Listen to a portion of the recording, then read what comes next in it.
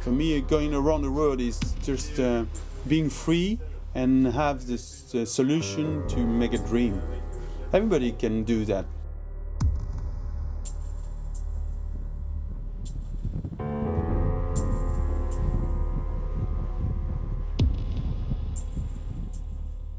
The biggest challenge for the first segment, the first leg, is going from Brest to the Doldrums. Having the transition between Europe and Canaries and actually the system which is in Africa.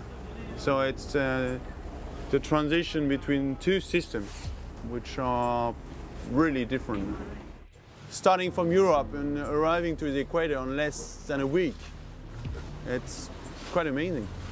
It's the only part I can choose, because it's the timing that the weather prediction and the mathematic models can see.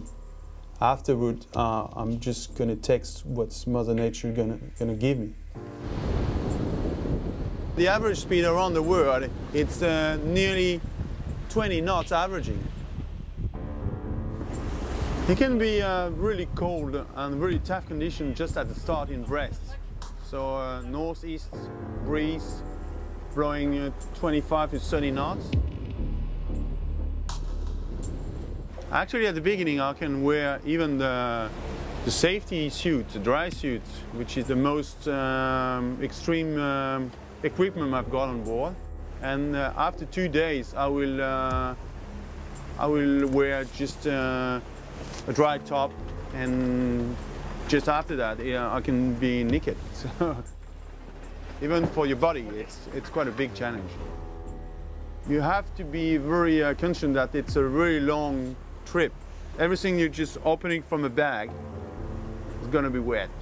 Sometimes just a pair of socks or a pair of gloves or just a leaf out, but a dry leaf out is just the only thing you dream about.